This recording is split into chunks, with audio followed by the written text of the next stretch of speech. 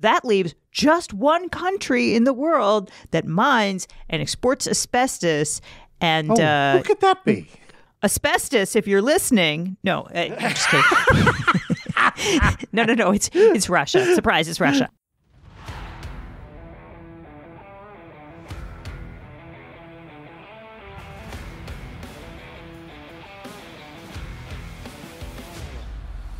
Welcome to Law and Chaos. Today we're going to party like it's 1975 and talk about asbestos. We'll also discuss the state of the fake electors cases against Trump and his allies.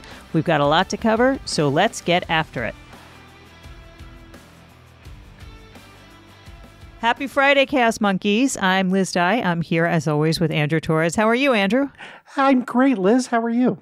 I'm all right. I'm ready for it to be the weekend, although I have a lot going on this weekend. I was going to say, are you sure about that one? I know. I have a whole lot of family stuff going on this weekend. But you know what? It's a blessing, and I should not complain. Today, we will let Andrew don his hazmat suit and do a deep dive into asbestos. Seems unsafe. But first, let's do a roundup of the fake electors cases, because there was some breaking news this week on that front.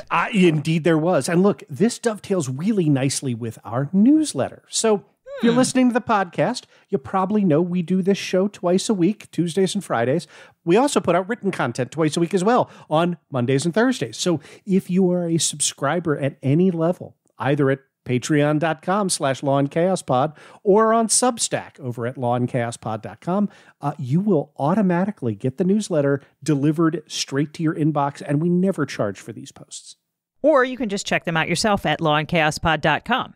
Okay, so these are long-form articles. They're about 2,000 words a pop. They're written by either Liz or me, or sometimes both of us together, and they really complement what we do here on the show. So, for example, yesterday's post was about the latest indictment of Ken Chesbro, along with Trump campaign fixer Mike Roman and a former Wisconsin state judge named James Trupis. And we go through the documents to show that Chesbro is singing loudly to anyone who will listen, and some of those documents are smoking guns, let me tell you.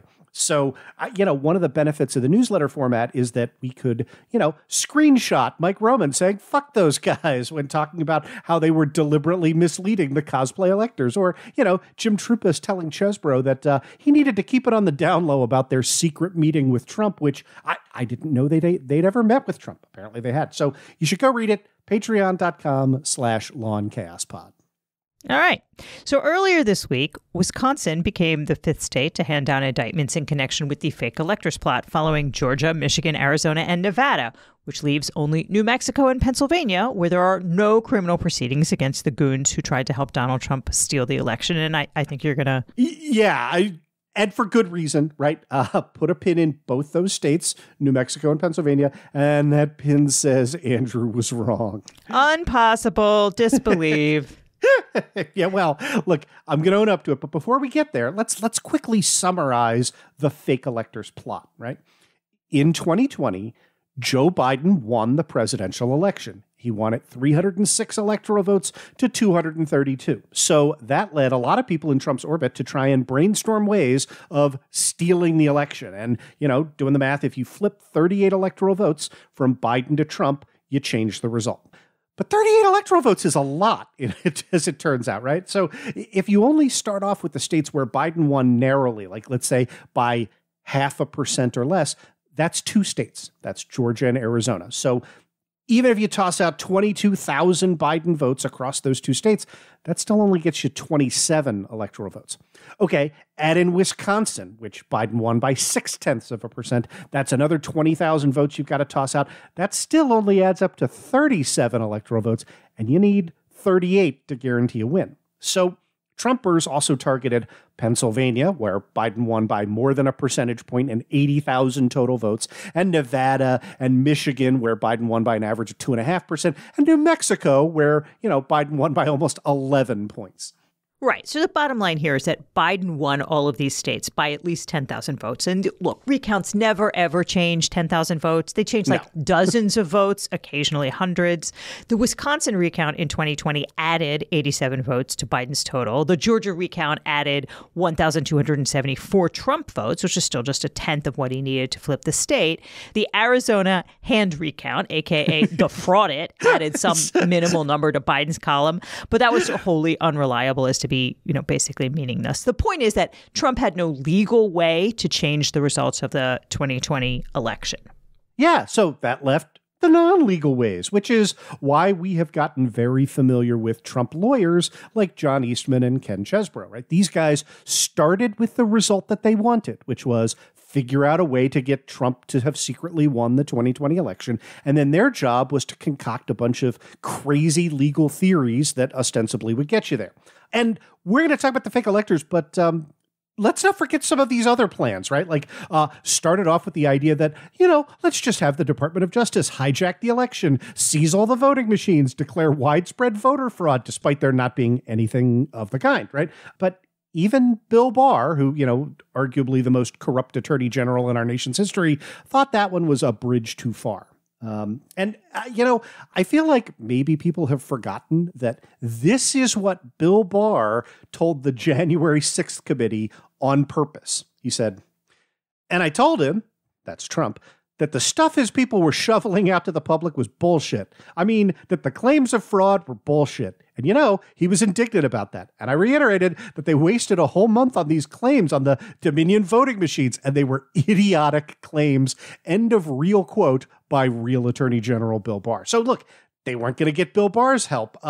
There was apparently that day after, where Sidney Powell was named special election fraud czar or something.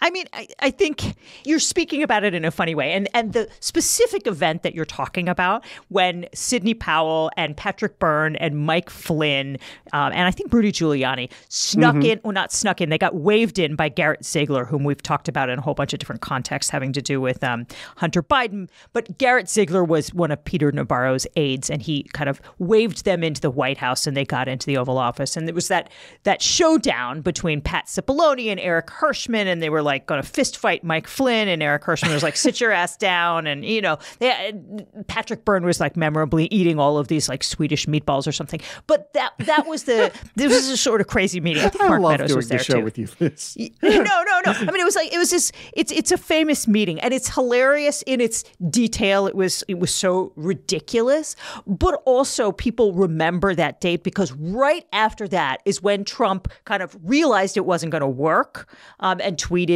"Be there, will be wild." I think December 19th is the date of that, right? So it was where it became clear to Trump that he wasn't going to get what he wanted from the apparatus. He wasn't going to be able to use the apparatus of the federal government to do what he wanted. But the specific thing that you're talking about, for a minute there, he said, "I'm going to name Sidney Powell I think it was like special counsel or so. You're right, some sort of fraud czar, and that she was going to, send the National Guard in to seize all of the voting machines." And basically, everybody in the room was like, "We're not listening to her, and you do what you want." And the next day, Sidney Powell kind of called Mark Meadows up and was like, "Hey, how about my security clearance? And when am I going to get my office space?" And he's like, "I'll get back to you on that one.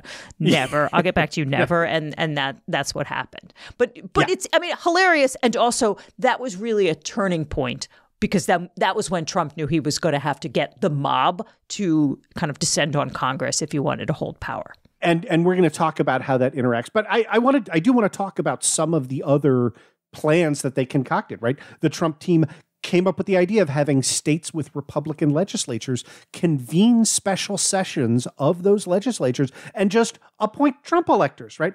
Disregarding that whole Democratic result thing, like that would have definitely violated all sorts of laws. And, again, fortunately, small favors here. None of the Republicans in those states were willing to do that anyway. I mean, I don't think that's exactly, not to nitpick, but actually a whole bunch of state Republicans were willing to do that. It's just that they couldn't. Not a critical mass, yeah. Right. They couldn't reach a critical mass. And for instance, in Georgia, Brian Kemp refused to convene a special session of the legislature so that they could snatch back the electoral votes, which they wanted to give to Trump. They couldn't steal the state's 16 electoral votes. And I think similarly, like in Arizona, it was a similar thing. Rusty Bowers, the former House Speaker, testified to the January 6th committee, and he testified publicly about the pressure campaign from Trump and especially from Rudy Giuliani, who said, you have to reconvene the legislature so you guys can declare fraud and, steal all the electoral votes. Right. And so one of the contingency plans that Trump land came up with was Ken Chesbro circulated a memo called The Real Deadline for Settling a State's Electoral Votes, right? And in that memo, we'll link it in the show notes, you've probably seen this before, Chesbro advanced the absolutely preposterous theory that if a state could somehow submit two different slates of electors at the same time, then January 6th became the real deadline, because when Mike Pence was supposed to preside over the ceremonial joint session of Congress and open the certificates that have their little gold seal on them and, solemnly count the vote, like instead, Chesbro said Pence could just, pick which slate he wanted, or he could throw them all out, or he could just throw up his hands and say, I'm confused. Let's just send this back to the states for a couple of weeks, right? Like anything to stop the inauguration of Joe Biden on January 20th. And that's why January 6th became the coup day, right? That's why must be there, will be wild, because they thought if they could stop this count, that would prevent Biden from being inaugurated president. And, we saw how far they were willing to go. Yeah. And I think just as you and I are talking here, December 19th, when he sent the be there, will be wild, that's it's pretty clear evidence that Trump did understand. He understood this plot. I mean, he's talked about, well, it was just all my lawyers and whatever. But no, he himself sent that tweet because he understood that they weren't going to get what they wanted from the courts, and they weren't going to get it. The Justice Department wasn't going to go in and make this happen for him. He needed the mob. And I think that's one of the things that January 6th committee really illustrated quite well. I think that's right. And one of the things that kept that plot in motion was having, right, as Chesbro suggested, the states submit two different slates of electors, right? Now, the normal way in which electors are chosen is that they're party officials and volunteers, right? The Democrats get together, they pick a bunch of people and, former officials and volunteers, and they say, hey, if the state goes blue, we'll be the Biden electors. And the Republican Party get together and they get their people and they say, if the state goes red, we'll be the list of Republican electors. And so they already had people picked out who had agreed to be Trump electors in these states that Biden had won, these 7 states that Biden had won. And what Chesbro and John Eastman came up with was an idea to have those Republican electors, the losing ones, sneak into basements and unused conference rooms and in one case, actually a parking lot. I think that was the Nevada ones. They kind of tweeted this picture of themselves outside doing it. Or like, hey, we're the real electors. I think at least a couple of those guys got indicted since then, and not in relation to the plot. But I digress. Yeah, no, they set up a table like they were tailgating. But yeah, right, like this is why you have called them the cosplay electors since day one, because that's what they were doing.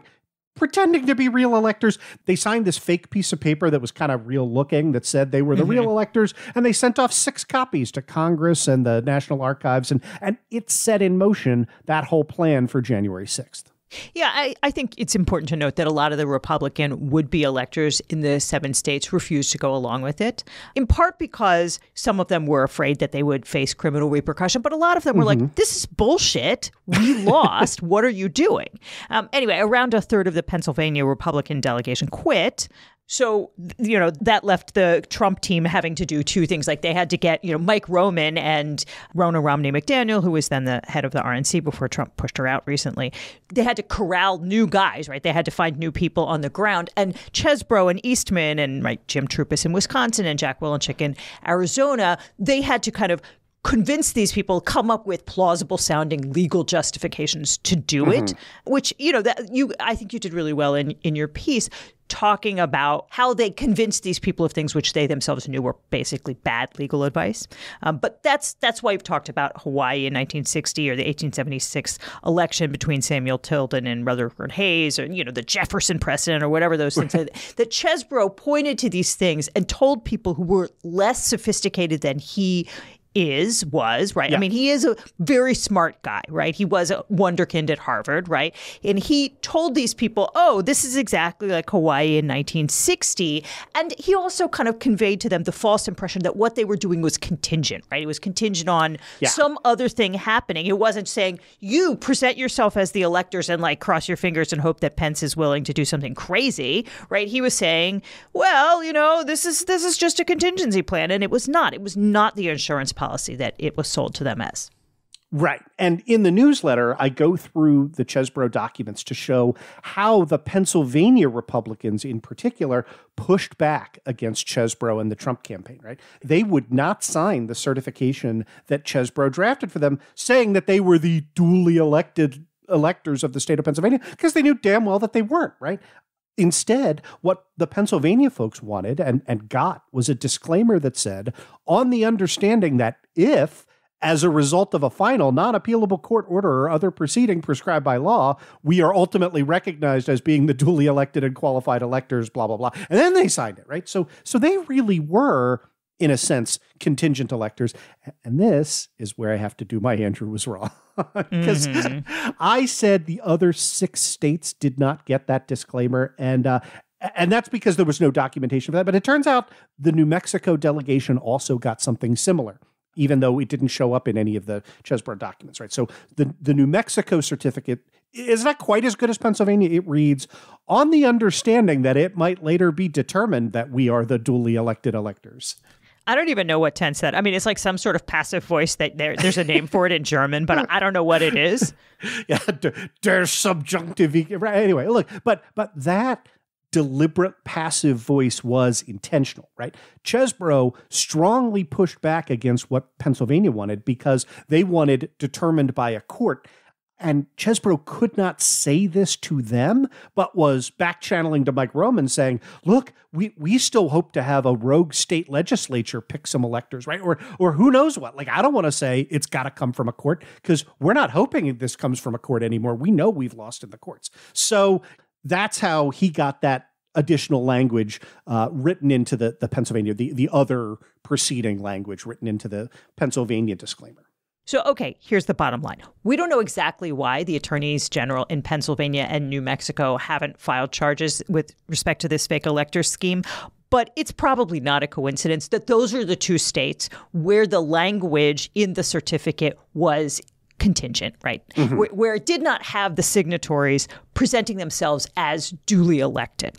They signed a stupid document, they submitted it, but it didn't really count in some case. So presumably that's why they did not wind up charged. But in the other 5 states, they didn't get that language. And in fact, as you alluded to, Chesbro said, maybe we should put this in. I think these Pennsylvania electors have a point. And Mike Roman said, no, fuck those guys or whatever. It was like, whatever he said. He refused to put the language in. No, that's literally what he said. Yeah. Right. He was channeling Michael Jordan.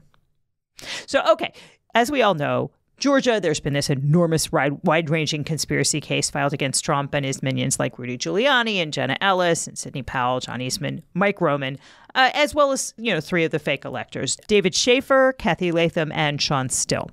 And remember, to review, Mike Roman, same Mike Roman, right, is a former Koch brothers Oppo researcher and all-around dirty trickster.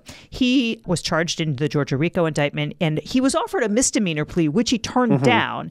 Instead, he was the mover behind that motion to disqualify Fulton County District Attorney Fani Willis on the theory that she had a financial interest in the outcome of the case because she was romantically involved with Special Prosecutor Nathan Wade. Yeah, good to remind everyone that the dirty trickster was the one behind that, right? So we don't need to recap that whole saga. Remember, D.A. Willis hired 3 outside prosecutors. 2 of them were highly, highly experienced in these kinds of cases. And one was less so. And she had a romantic relationship with that 3rd one, even as he spent over a year assembling this extremely complicated RICO case with 19 defendants when, even impaneling the jury was likely to take months. So the argument that Roman made was that Wade, and by extension Fani Willis, had a financial interest in prolonging the case. Right. And then after Roman made these allegations about her, on MLK Day weekend, Fani Willis made a speech at a famous African-American church in which she accused the defendants in this case of racism, which Trump's counsel then... Not wrong. And also, Trump's counsel said that was kind of an unlawful comment on the case by the prosecutor in violation of Georgia statutes. So they kind of added that to the pile of the reasons that she ought to be disqualified. And not just her, but her entire office. So in March, Judge Scott McAfee ruled that he was not going to disqualify Willis and her office, but that Wade had to go, which he did. Wade resigned that day. But the order that Judge McAfee put out was pretty scathing. I'm going to read a little bit from it. He said, without sufficient evidence that the district attorney acquired a personal stake in the prosecution or that her financial arrangements had any impact on the case, the defendant's claims of an actual conflict must be denied. This finding is by no means an indication that the court condones this tremendous lapse in judgment or the unprofessional manner of the district attorney's testimony during the evidentiary hearing. Rather, it is the undersigned's opinion that Georgia law does not permit the finding of an actual conflict for simply making bad choices, even repeatedly, and it is the trial court's duty to confine itself to the relevant issues and applicable law properly brought before it. Other forums or sources of authority, such as the General Assembly, the Georgia State Ethics Commission, the State Bar of Georgia, the Fulton County Board of Commissioners, or the voters of Fulton County, may offer feedback on any unanswered questions that linger, but those are not the issues determinative to the defendant's motions alleging an actual conflict. Yeah, and let me say, when the judge says, I'm not going to throw you off the case, but you should maybe catch a bar complaint or an ethics complaint, like, that's not a win, right? So, Look, the defendants moved for a certificate of immediate review, which is the Georgia term for an intermediate interlocutory appeal, right? So that they could go immediately to the Georgia Court of Appeals and seek review of Judge McAfee's disqualification ruling. Judge McAfee didn't have to grant that, but he did. And normally when you do that, it stays the case. But in that ruling, Judge McAfee said, unless directed otherwise by an appellate court, supersedious, right, that's the bond that you post to stay everything on appeal, shall apply only to the order being appealed. The court intends to continue addressing the many other unrelated pending pretrial motions, regardless of whether the petition is granted, and even if any subsequent appeal is expedited by the appellate court. Right. So that sort of left the door open for Judge McAfee to keep working on this case. Although in the normal course of things, it would effectively freeze the trial proceedings, this certificate of immediate review. And then yesterday, the Georgia Court of Appeals officially stayed the ruling. It granted, it said it was going to hear the case, I believe, in October. But then it said, no, Judge McAfee, you need to stop working. And I know October seems kind of far away, because it is. But this court does move pretty fast. It has a rule about finishing within 2 terms. So I believe they will be done their work by March is what I understand their deadline. But then whatever happens, it's going to be appealed to the Georgia Supreme Court. So look, brass tacks, this case is off the calendar for the foreseeable future. It's not great.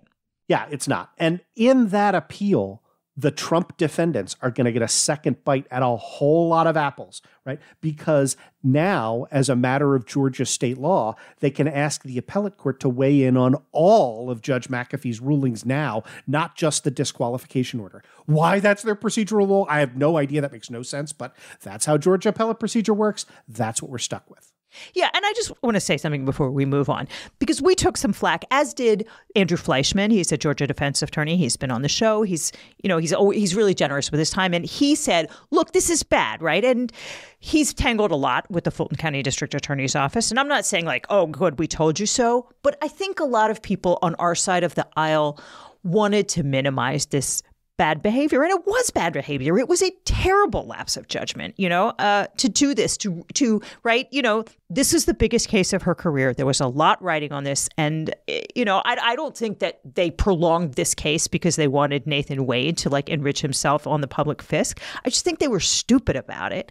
And this, it's had a tremendous consequence. This case would be moving much faster if they hadn't engaged in this relationship. Yeah, let me push back on that just a little bit, right? Because I don't disagree that, we wanted to analyze this appropriately. I certainly don't disagree that Andrew Fleischman was super helpful, came on our show, right? Right. But I think Mike Roman, the dirty tricksters, the Trump people, they would have come up with some other bullshit reason here if they hadn't found that. I definitely don't think that any decision that was made should have resulted in the kind of relief that they got, which is now that the case has stayed for a year. So I don't know that I would pin the blame on our side of the aisle, other than to say, I don't pin the blame on our side of the aisle either. I think my point is that props to Andrew Fleischman. He's a Georgia defense attorney. He's come on the show. And he said from the jump that the prosecutors had endangered this case by their lapse of judgment. And a lot of people on our side said that he was making a mountain out of a molehill. I think, people and people that we respect, like Norm Eisen, said there's no reason that this should result in the disqualification of her office. And I think it probably ultimately won't result in the disqualification of her office. But I do think that we have an obligation to say things that are true and not to feed people hopium. And that, Andrew Fleischman was right. And we were right when we said this is a big problem. And, look, we have a job here. Our job is to say things that are true. And this was a shitty true thing. And exactly what he said he feared came to pass. So, it sucks. I don't disagree with any of that. I just want to say none of that should be construed as saying that this was not bad faith defendants seizing on whatever they possibly could to try and throw as much crap at the wall in a case where they're guilty as hell. Yeah. Agreed. So we're clear. We're all still, very reluctantly on team prosecution here. But that's right that, it was not. The folks who said, "Oh, Judge McAfee is never going to take this seriously," they turned out to not be correct on that one. Okay. All right. If you are a subscriber at patreon.com/lawandchaospod or at lawandchaospod.com over on our Substack, then let's get back on with the show. And otherwise, we will see you on the other side after we pay some bills.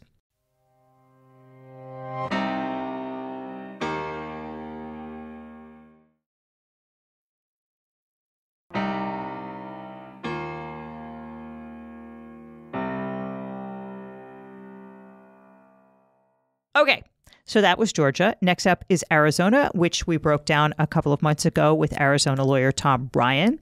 He told us about Arizona Attorney General Chris Mays has indicted many of Trump's cronies, including Giuliani, Mike Roman, Jenna Ellis, Christina Bobb, Boris Epshteyn, and Mark Meadows, along with all of that state's fake electors.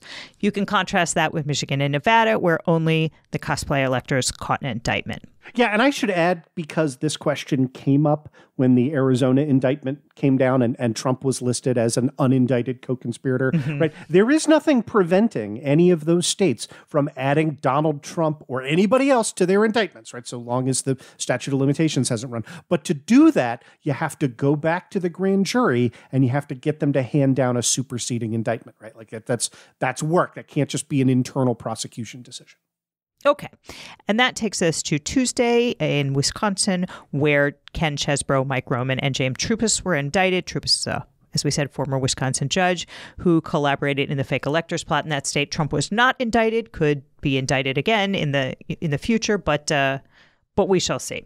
Okay, so Chesbro, Trupus, and Roman, all three indicted for conspiracy to commit forgery under Wisconsin statute section 943.382, which makes it a crime to possess with intent to utter as genuine any forged writing or object, such as a fake certification of electoral votes. That's a Class H felony, punishable by a fine not to exceed $10,000 or imprisonment not to exceed 6 years or both. I'll take it. 6 years. Yeah. Yeah. Done. I have a feeling, on a practical basis, right? You remember that New York 17510, the false business records, has a maximum penalty of 4 years. And, we don't, and remember that Chesbro has managed to keep himself out of jail thus far. So, he is made of like the super slippery Teflon. But okay, anyway, look, one of the interesting studies in contrast here, Chesbro managed to keep himself out of being named at all in the Arizona indictment. And pretty much everybody suspects that that's because of the cooperation that he provided to Arizona Attorney General Chris Mays, right? Turns out he didn't get quite so lucky in Wisconsin. And the reason why I think we suspect is buried in footnote 5 of that criminal complaint. So in that it says, On December 20th, 2023, and that refers to Mary von Schoik of the Wisconsin Department of Justice's Division of Criminal Investigation. So she was the one who verifies and signs the complaint. She said, anyway, I participated in an interview of Kenneth Chesbro. In connection with the interview, counsel for defendant Chesbro produced various documents. In the interview, defendant Chesbro stated that although he had a Twitter account, he did not send messages through it. However, she goes on to note, per a CNN K-file investigation, defendant Chesbro appears to have sent numerous messages during that time period relevant to the complaint using a Twitter account named Badger Pundit. Yeah, let me just give you just a little 30-second backgrounder on this one.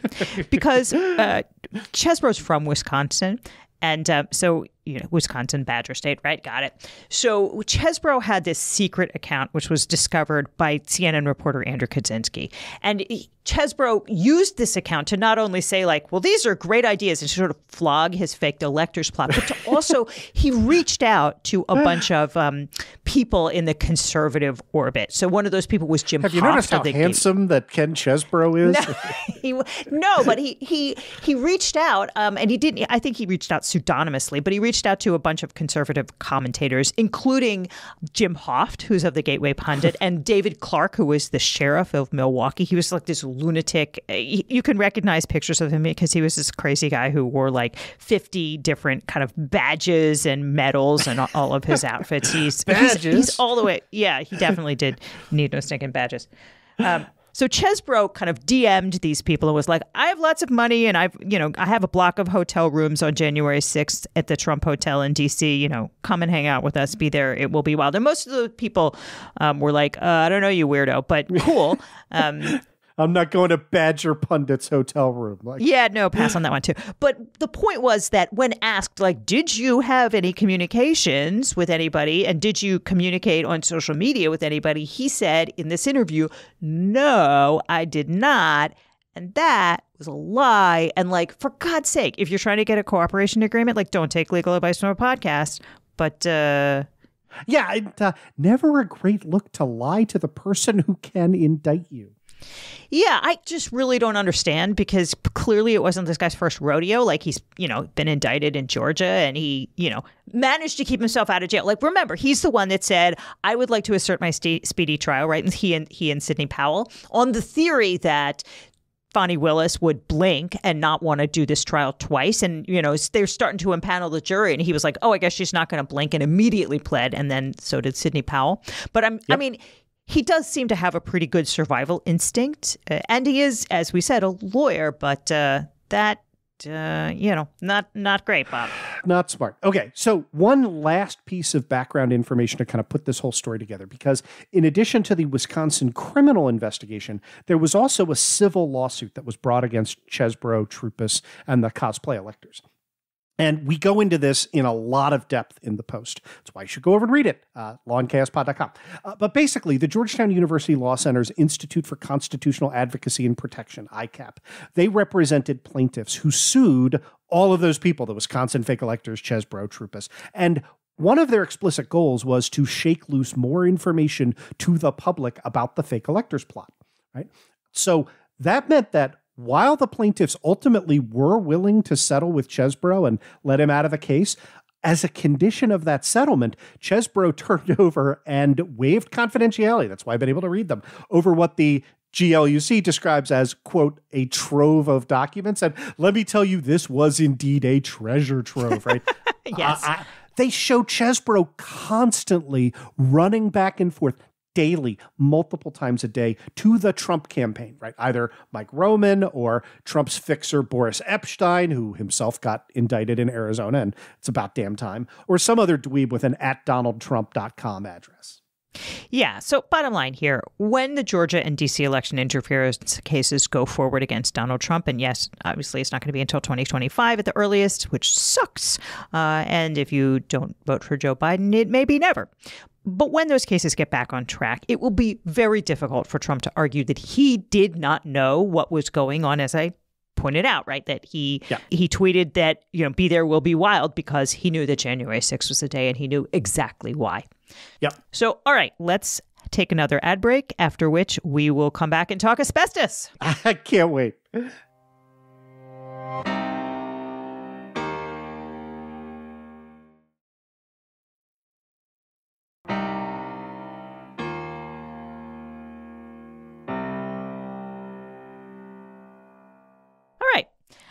Asbestos. Andrew, let's get to it. Is this another thinly veiled effort for you to fill our script with 1980s references? Will there be air supply? Fifth. Okay. But I'm pretty sure that asbestos is banned in U.S. America at this point. I thought so too, but not until recently, right? And to understand why, our story begins in eras past. No, not 13th century Saxony, but with Richard Nixon. And for once, we're mentioning Richard Nixon not because he was less of a crook than Donald Trump. But so anyway, in 1971, Nixon's Council on Environmental Quality issued a report calling for comprehensive federal legislation to control chemicals whose manufacture, processing, distribution, use, or disposal was potentially dangerous to human health.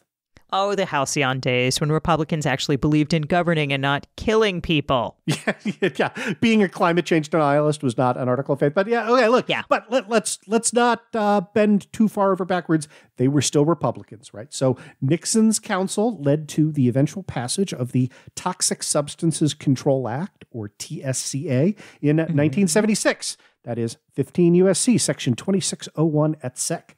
And the TSCA, some might say, because it was a Republican plan, was not enacted to ban any particular substance. It was enacted to, quote, balance public health and environmental risks with economic costs and benefits. So, for example, Section 2605 of the Act says that the administrator of the Environmental Protection Agency, the EPA, has the authority to screen chemicals used in manufacturing and commerce, and then I'm going to quote directly here, if the administrator determines after testing, which is set out in a later subsection, that the manufacture, processing, distribution, and commerce, use, or disposal of a chemical substance or a mixture presents an unreasonable risk of injury to health or to the environment, the administrator shall by rule apply one or more of the following requirements to such substance or mixture to the extent necessary so that the chemical substance or mixture no longer presents such risk. And then it lists 7 things that the EPA can do. And they include minimal stuff like requiring warning labels, requiring additional record keeping, requiring public notice of the use of the chemical, requiring heightened disposal procedures. And then it goes all the way up to limiting or banning the chemical outright. So, and they can do that either entirely or just for certain uses. So what I want you to take away from here is broad discretion to the EPA as to what to do with respect to toxic chemicals. But before they can do that, the standard that the EPA must prove, and as you might imagine, the standard has been heavily litigated in the last 5 decades, is to show an unreasonable risk of injury to health or to the environment. So in other words, if something presents a reasonable risk to health or injury to the environment, or more importantly, if something presents an unknown risk to health or the environment, then the EPA lacks authority to do anything about it under the TSCA. And as you might imagine, that's taken quite a lot of the teeth out of the act, right? So let's put some numbers on it. Since its passage in 1976, the EPA has investigated and kept records on more than 80,000 chemicals produced in or imported into the United States. They have only ordered that heightened testing, that's subsection B4A, for 200, that is 0.25%. And of those, the EPA has only promulgated regulations for 5. PCBs, chlorofluorocarbons, dioxin, hexavalent chromium, and asbestos. But as I said before, that's just the list. That's not the list of chemicals that have been banned. That's only the list of chemicals that have been regulated under the TSCA. Right. And in fact, the EPA did try and ban asbestos back in 1989, but was shut down in 1991 by the Fifth Circuit, which always sucked and continues to suck even more now. The case was called Corrosion-Proof Fittings v. EPA, which held that the EPA didn't do enough fact-finding about the health hazards of asbestos. Even today, asbestos is estimated to cost the U.S. approximately $11.75 billion per year in human health costs. But it means some more fact-finding. I did not enough fact-finding on the health risks of asbestos. Seriously, turn on any football game. There will be 8 commercials for if you're suffering from mesothelioma. All right, anyway. So In 2016, I live here, Peter Angelo's land, thanks. Well, not anymore. But, Harsh. so in 2016, hey, Baltimore. I live here too, and Peter Angelos and I tangled on a bunch of occasions. So anyway, in 2016, Congress amended the TSCA. Yeah, good point. And that amendment increased the requirements on industry to turn over information to the EPA, and it increased the EPA's authority to conduct testing and share out information with the states, with regulators, with chemical industry workers, and to the public, right? So in other words, to try and get around that information bottleneck to meet that heightened standard. And the net effect of that was to make it easier to do the more fact-finding that the Fifth Circuit said they needed to do. And so the amended 15 U.S.C. section 2605, subsection 2A, now said, not later than 180 days after June 22nd, 2016, the administrator of the EPA shall ensure that risk evaluations are being conducted on 10 chemical substances drawn from the 2014 update of the TSCA work plan for chemical assessments and shall publish the list of such chemical substances during that 180-day period. So the EPA chose asbestos as one of those 10 chemicals on which to perform an updated risk evaluation and put that in motion. That was, if you're keeping track of the calendar, December 19th, 2016, in the last few weeks of Barack Obama's term, and y'all know what happened next. I do. Donald Trump named Scott Pruitt, who was a congressman from Oklahoma, as administrator of the EPA. And, you know, it was terrible in a whole bunch of valences, but it was an amazing run for me because I was covering Scott Pruitt at Wonkette at the time. And Scott Pruitt was just like this amazing corruption ball of fire. And every day you would be like, wait, what now? Like he was constantly like sending his government, secretary to like source, I shit you not, a used mattress from the Trump Hotel in DC. He wanted to get I'm sorry. What? I can understand, because what he wanted was a mattress that had not only been slept on by one or two people. What he wanted was one that had been slept on by thousands of people.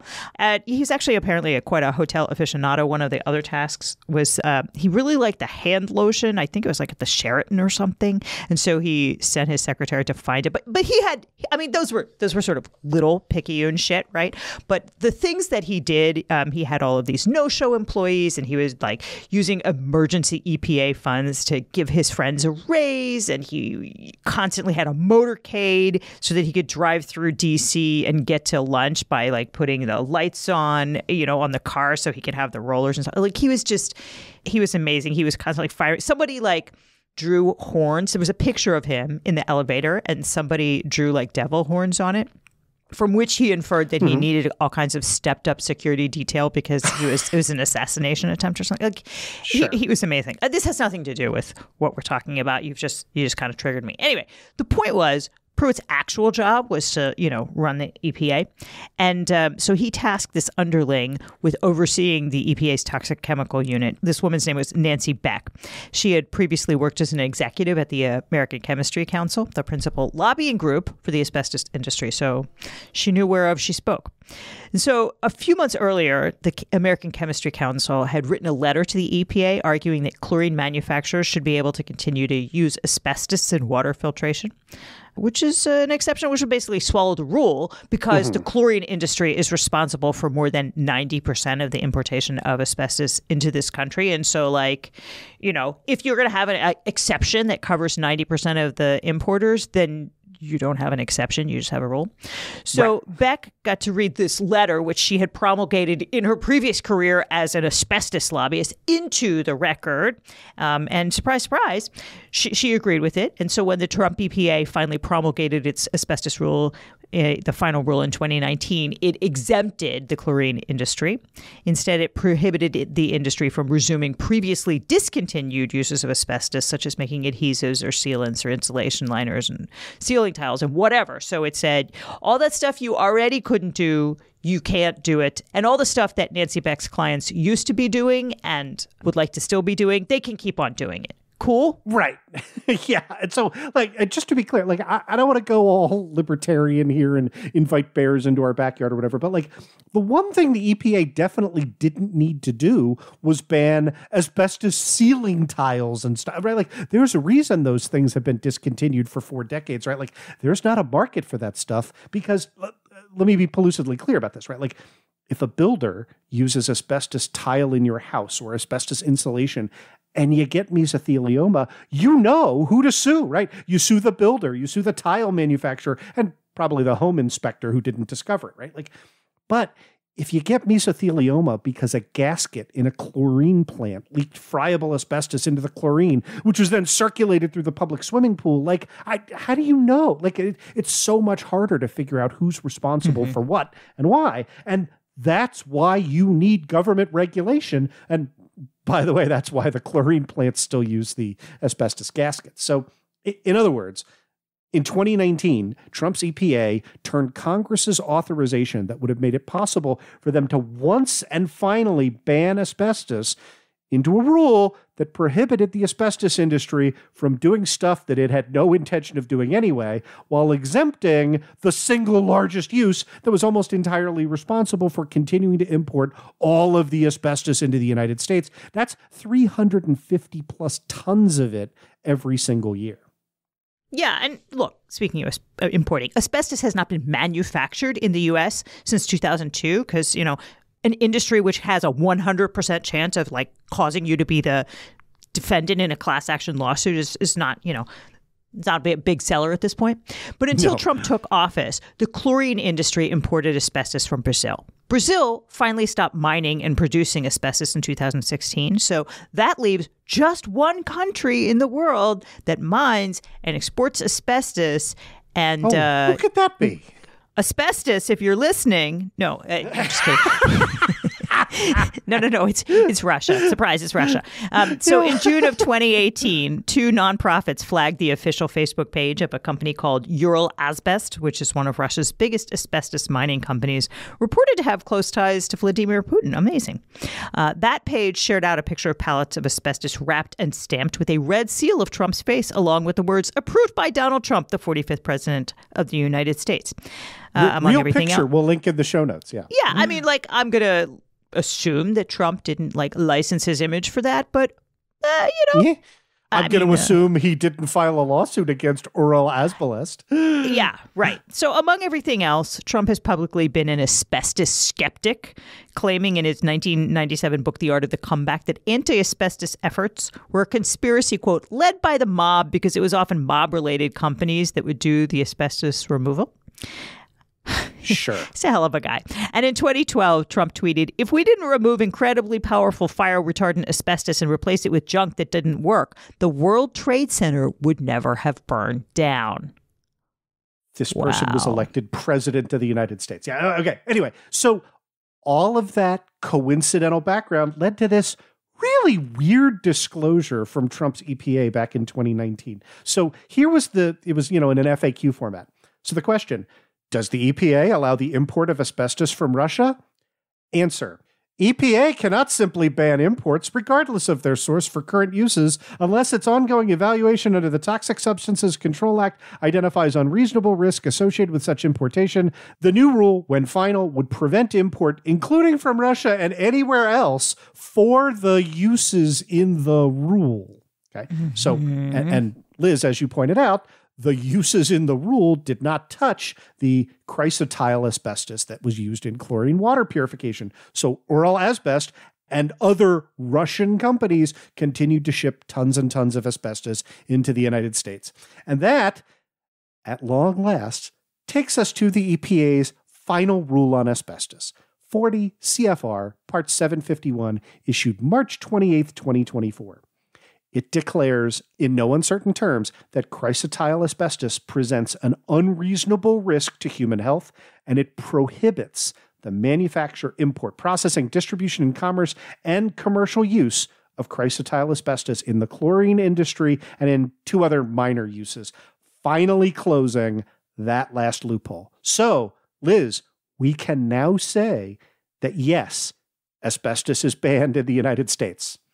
Amazing. In 2024. Yeah. Amazing. I kind of think that you undersold this story. Like, after we talked about all of those assholes getting indicted, I think we should have said, hey, guys, good news about asbestos. Like, we really maybe should have flagged it. And look, while we're talking about good news, we don't have time to get into it today. But speaking of good news, Steve Bannon is going to the big house. Woohoo! Yes, he Judge is. Carl Nichols said, I'm not going to stay your sentence. You can self-report by July 1, which Trump and all of the minions lost their shit about. And we're talking about how it's a DOJ plot. I guess they forgot who put Judge Carl Nichols on the bench. Yeah, Judge Carl Nichols, not only Trump appointee, but a pretty Trumpy judge in D.C. to date. He's been publicly sympathetic about a number of the January 6th defendants. Like, when you've lost Carl Nichols, you've lost the plot. But there we have it. Spoiler alert, they've lost the plot. Okay. That's going to do it for us today. We hope you have a lovely weekend. We will be back with written content on Monday as usual, and we will be back with a special interview with someone who took on Moms for Liberty and won. Love it. All right. See you guys. Law and Chaos Podcast is a production of Raise Ipsa Media, LLC, is intended solely as entertainment, does not constitute legal advice, and does not form an attorney-client relationship. This show is researched and written by Liz Dye and produced by Bryce Blankenagel. Law and Chaos Pod, copyright 2024, Raise Ipsa Media, LLC, all rights reserved.